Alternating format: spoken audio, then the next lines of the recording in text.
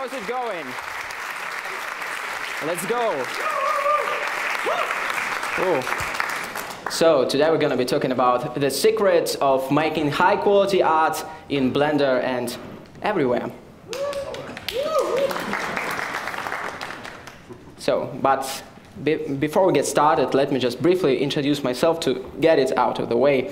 So my name is Gleb Alexandrov. I have a wife, a kid, a cat, a blog, Blender 2.8 test build, a Blind Guardian t-shirt, a useless Elo account, a useful YouTube account, some fancy renders, some renders that suck, the panic monster to help me fight procrastination, and a caffeine addiction. So, why do some renders suck and others don't? Or how should I put it? Why do some renders get in the editor's pick on ArtStation, receive lots of love, awards, stuff like that, and others, even from the same artist, end up in a gray zone? Not bad, but not great either. I think most people in this room have had this experience of creating something in Blender, say concept art or a 3D model for a game or just a render, and then realizing that something about it looks terribly off. It looks off, but you can't put your finger on what exactly is wrong about it. So you go to Blender artists, or maybe you go to Facebook and you ask your Facebook friends, hey, what's wrong with my render? And everybody really adds to your confusion. You get a bunch of mutually exclusive comments like, add some interest, add details, or keep it minimal, remove something out of it. Or maybe it's about colors, or check your references, or my favorite, improve composition. Thank you. But what exactly? So today I want to talk about one particular theory in composition that, in my opinion, has a great potential for explaining many, many things and for preventing such situations when your render obviously suck, but you don't know what to do and where to start.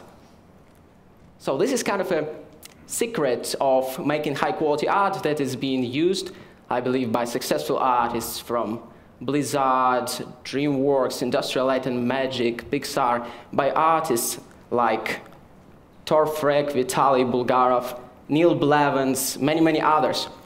By Blender artists, of course, like Daniel Bysted, Master Zion, me. So, in fact, all these renders that you see behind me have this thing in common. But before we begin talking about what the heck is this thing, let me just say, A, it's not a prescribed mathematical method. B, it works. C, how many of you guys have heard about Neil Blevins? By show of hands. 1, 2, just 2 people. All right. How many of you guys haven't heard about Neil Blevins? The rest of you. Especially for those of you who haven't heard about Neil. Neil is a professional 3D artist who specializes in robots, alien creatures, sci-fi landscapes, stuff like that. Now working as a digital artist for Pixar animation studios. Neil has a blog, neilblevins.com, where he's posting extremely useful tutorials on composition, on 3ds Max, on many things. So a couple of years ago, I stumbled across one of his tutorials that was called Primary, Secondary, Tertiary Shapes. And the main thought of this tutorial was that if your image has a nice distribution of big, medium, and small shapes, the resulting image will tend to be more pleasing to the eye. And once I read this tutorial, and once I saw these diagrams of the right and the wrong distribution of big, medium, small shapes inside the composition, I thought, well, that's great. I also love simplifying stuff like that.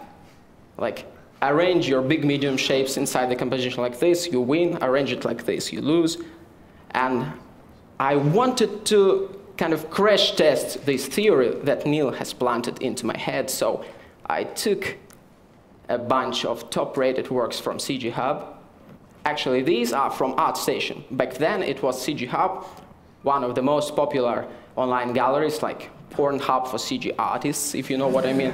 So I took a bunch of top-rated works, and I started painting big, medium, small shapes with red, blue, yellow, like this.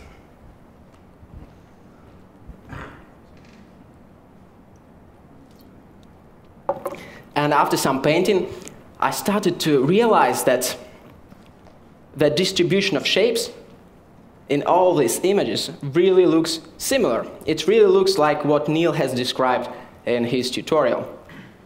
And I think that's a very important thing that helped me just in my work and had an incredibly positive influence on how I tend to do things. But before you ask what the heck, let's try to make sense of it. So, definitions first.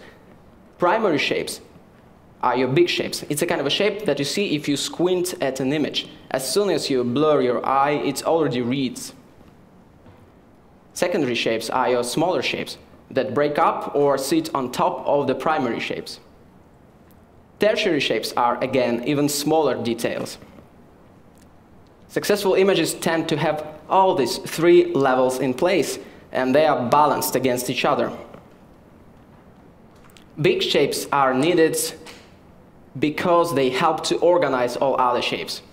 Small shapes are needed because of many reasons, one of which is pure curiosity and desire to explore the image. And obviously, secondary shapes are needed to give a transition between big and small. Miss one level, things go haywire. All bad renders in the world have this sin of breaking a balance. Say, whether it's a wall, a huge wall that is covered with tiny, tiny bricks without any middle ground, or whether it's a robot which lacks just intricate details. The successful renders, on the other hand, tend to have all these three levels in place, and they fall into a certain kind of balance. And we find images pleasing that fall into a certain kind of balance, just like we find music pleasing that has all frequencies represented. Imagine your favorite song. Now imagine the waveform of it. Like, try to cut off the high frequencies, and it will sound muffled. And if you cut off the bass, it will sound teeny. You can't crank up or cut off a certain band of frequency without ruining the sound. And appealing design is no different.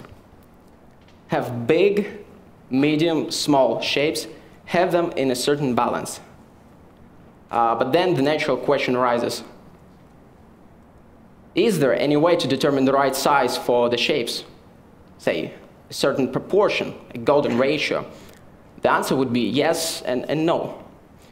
I tried to calculate using these renders, for example, but I didn't manage to find out for sure if there is any kind of common proportion manifesting itself through all these images or not, because obviously artists tend to choose different proportions based on many things, on style, on the scale, on personal preference, on the time of the day. But that being said, I still see some kind of ratio in play. To me, the ratio between big, medium, small shapes in this bunch of renders that I have cherry-picked from ArtStation looks something like 1 to 5 hyphen 1 to 10. So when I say medium, I actually mean 5 to 10 times smaller than the big. And when I say small, I actually mean 5 to 10 times smaller than the medium. But don't take it too seriously. It's not some divine proportion of awesome CG art or something like that. Hey, at least we know that it's a range of sizes rather than some fixed size. So it's very important to have variety to the sizes of shapes in each three categories. And what's really crucial is how you distribute these shapes inside your composition. Straight ahead rhythm gets boring very quickly. If you take a look at these two diagrams, you will notice that the right distribution is much more natural and kind of unpredictable. As the result, the eye stays in the image for a longer time. The eye has some things to explore. The eye doesn't get bored by this repeating pattern of small shapes. Because once the eye recognizes the pattern, and solves the mystery, it's case closed. I mean, who still keeps looking for their shoes once they found them? That would be stupid. So I think the best way to talk about it is to take a look at some more examples. Here you can see the primary shape, broken down into 3 rather boring slabs. And also you can see the abundance of small shapes spread out kind of uniformly across this image. And the uniform distribution like this is really uncomfortable to look at. It doesn't give the eye any spot to rest. And it doesn't have enough variety to keep us looking. I wonder if you agree with me, but this distribution of shapes looks much, much more enjoyable. Because now we don't see this horrible block of small shapes spread out in the uniform pattern. Lots of things is going on here. We see some areas of high-frequency details, some areas with practically no details, medium shapes, different-looking medium shapes, pattern breakers. And it really adds dynamics, it adds visual interest. Successful images tend to have a somewhat unpredictable distribution of shapes, with just enough surprise to keep us watching. Whether it's a substance material or a concept art. If you allow me yet another musical metaphor, imagine you have to choose between 2 drum tracks. The first one being doof, doof, doof, doof, doof, doof, doof, doof, doof, and the second one doof, doof, doof, doof, doof, doof, doof. I bet you would choose the one with more groove, because who doesn't love a good funky beat? So far we have big, medium, small shapes distributed in a somewhat unpredictable way. The next thing we have to master is an empty space. It's very important, I think, to have an empty space in your distribution of shapes, because it gives the actual features more space to breathe. It allows them to speak more loudly. If all areas of your, by the way, this is amazing render by Master Zion, I love it. And if all areas of your image have an equal amount of energy, you're doing it wrong. You just have to balance the areas of visual detail with the areas of visual rest. Otherwise, you will create something like this Dinobot from The Last Night and The Age of Extinction. Total rubbish. Here's musical metaphor number 3 for you guys. Imagine an orchestra. Now imagine all musicians of this orchestra started playing at once with maximum loudness. This would sound just like this Dinobot, if you know what I mean. You just have to balance areas of detail with the areas of rest. If I had to create a transformer, I would have definitely included some empty space inside the composition, just to make sure that I avoid this Dinobot effect. Great renders always have some negative space to balance the areas of density. Some renders have lots of negative space, just like this one by Torfreg. So let's imagine we have followed through all the steps of this theory, and we got big, medium, small shapes with a variety to the sizes of shapes in each 3 categories. We have a somewhat unpredictable distribution. We balance the areas of details with the areas of rest. The benefit of doing all of this is having clumps or groups of shapes emerging here and there. And that's the 4th and final hallmark of high-quality art for today. There is a universal agreement on both ends of the spectrum, from pixel art nerds to photographers, that having points of interest is good for your composition, and B, it's better to have 3, 5, 7, 9 objects rather than lots of objects. It's just a better way of organizing the space and guiding the viewer's eye through the composition. And if you pretty much followed through all the steps of this tutorial, you will get this as a bonus. As Cynics, the YouTube design genius, points out, our visual system enjoys grouping objects together into larger, more manageable objects. So clumping can make an image more brain-friendly, hence makes it more aesthetically pleasing. Needless to say, if you now take a look at all these editors' picks, you will see these clumps or groups of shapes everywhere. And I can go through this endlessly, just check it out, guys.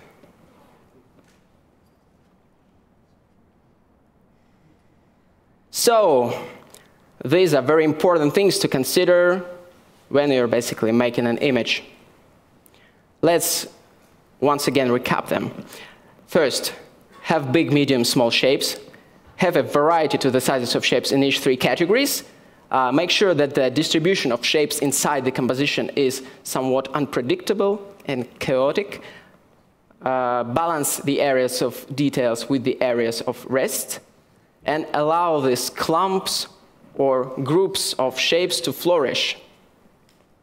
And of course, the rules like this are just guidelines, much like every other rule in design and composition. And it's up to you as a 3D artist to determine what's right or wrong for the composition. But the next time you will have this question, don't immediately go to Facebook. Just think about big, medium, small shapes and their distribution. Thank you.